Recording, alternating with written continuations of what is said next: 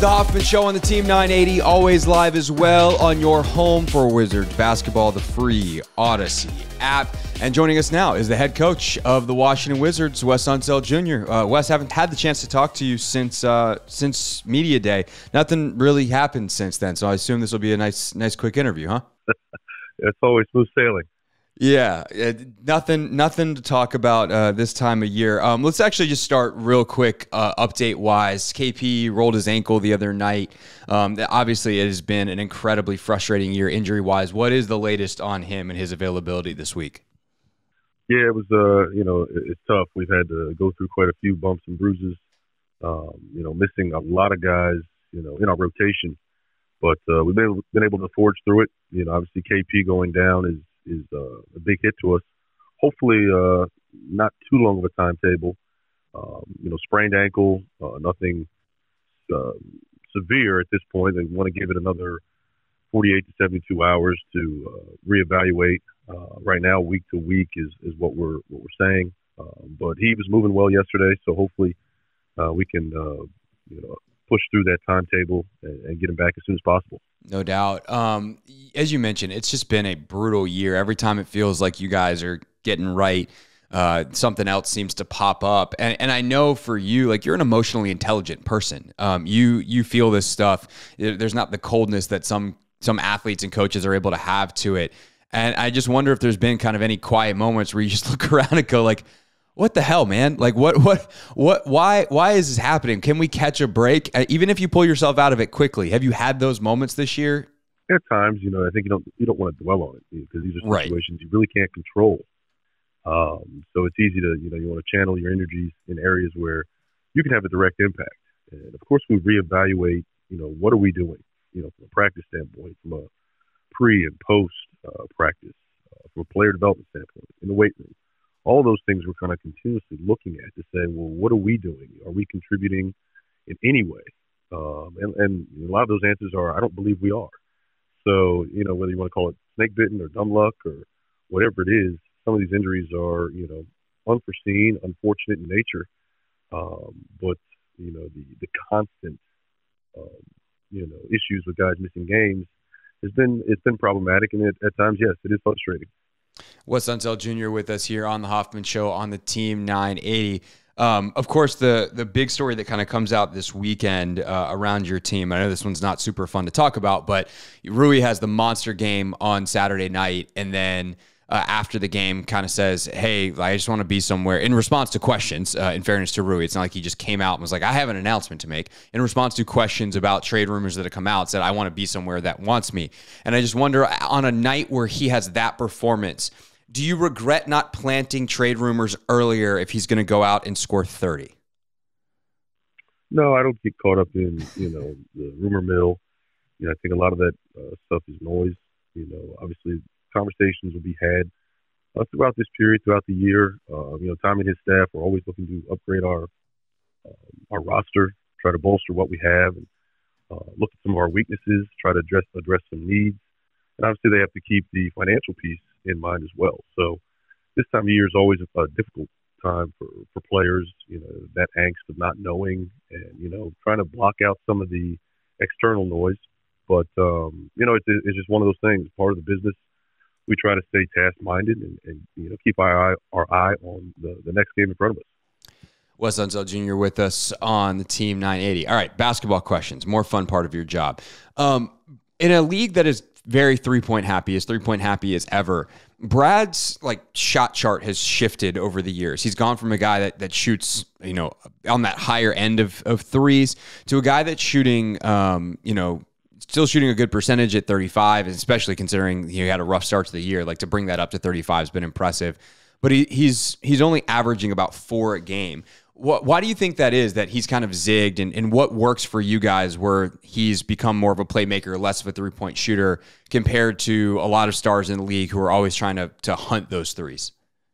Right. Well, I think, look at some of the numbers in his past seasons, he was finding easier threes in transition. A lot of that was, different players were finding him. And now we're putting the ball in his hands. And, of course, teams are going to try and heat him up, take him out of it. So he's bought into, playing with a level of efficiency, but also being a playmaker. So I think that's a credit to him and his overall development. I think his the shot profile will adjust as he kind of gets back, gets his legs under him. He's missed quite a bit of time, but the threes, it's easy to say we need to take more of them. For us, it's the quality of those threes, the driving kick threes, the paint threes. Last few games, I think we've done a terrific job in that area. But he comes out and has 8 assists. And he's able to facilitate, and we know fourth quarter into games, he's going to have the ball in his hands. We're going to trust that he makes the right read. Yeah, he's also shooting 59% on twos, so his efficiency this year has been pretty remarkable for a guy his size. For Kuz, was there a point over the last, at this point, it's basically been 12 months where you just went, oh, this isn't a hot streak. Like, this is who he is now. Because post trade deadline last year and post Brad's injury really is kind of the same time threshold. He really started to kick up the scoring, and it's just continued this year. Was there a point for you where you stopped thinking it was a bit of a hot streak and went, this is who this guy is now? Yeah, I thought, toward the end of last year. And to his credit, he's taking full advantage of opportunity. Maybe his style of play, kind of the role that we put him in, and even at his position, being able to play some 3-4 at times this year, even at the 2. He's got the versatility, the skill set to impact the game in a lot of different ways. His size, positional size defensively, he's got a great basketball mind and really understands team concepts, opponent personnel. But his ability to play off the bounce, play pick and roll, a guy at 6'10", be that mobile, is really an asset. So it's one of those things where he didn't have a ton of opportunity to do some of these things, maybe in a previous stop, but here has been not only opportunity, but I think the style of play and how we kind of facilitate offense has really played to his strength. Wes Unseld Jr. with us here on the Team 980. Wizards tomorrow night face Luka and the Mavs. And Wes, you guys have had, they're the best players in the sport. So saying like, hey, you've had trouble with some of the best players in the sport. Well, duh, they're the best players in the sport. But guys have monster games that have obviously cost you guys some wins, whether it be Anthony Davis or, Jokic had a big one. What do you guys try to do to make it difficult and kind of keep a player like a Luka within his normal averages and not let him explode like some of the other stars have had on you guys earlier in the year? He's had some too. Easier said than done. I think part of the issue is his usage rate, and what he's able to do or what he's tasked to do for that team. He facilitates quite a bit of their offense, so he's going to have the ball in his hands. And he's a terrific playmaker. He's got great size as a point guard. Obviously shoots the 3 with a high degree of efficiency, especially off the bounce. So it's really tough to speed a guy up like that. So I think the most important thing is take away the easy stuff.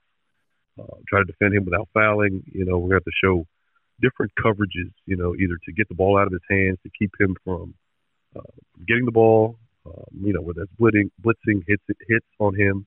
Then we got to be clean in our rotation because they live and die by the 3, and they're just really going to try and drive, kick, initiate, and find open shooters. So that multiple effort mentality, that cover mentality, is going to be key tomorrow.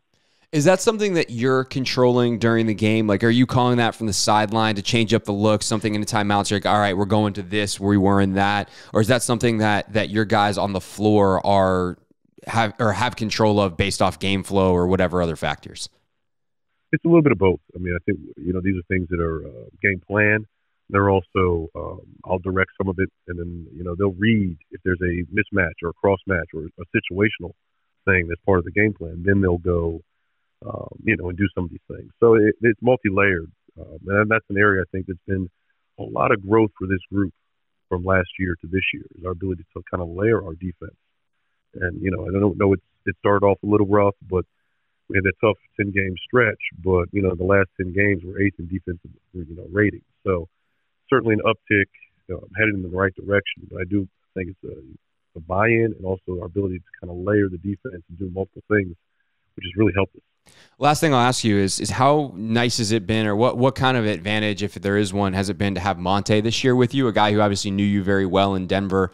I talked to him last week, 2 weeks ago, and he said he's really starting to get comfortable now. And I think one of the other interesting things he said, and this is what reminded me of it in your last answer, is he said, in in Denver, Jokic really ran the offense, and it's been an adjustment period for him to be more in control here. But I'm also curious how that goes on the defensive side based off your last answer, where, is he a guy that can key some of that stuff, and having him as someone who's familiar with you has as he's gotten comfortable, has that kind of helped boost that level and gotten you guys in that top 10 defensive rating, like you said, these last couple of weeks?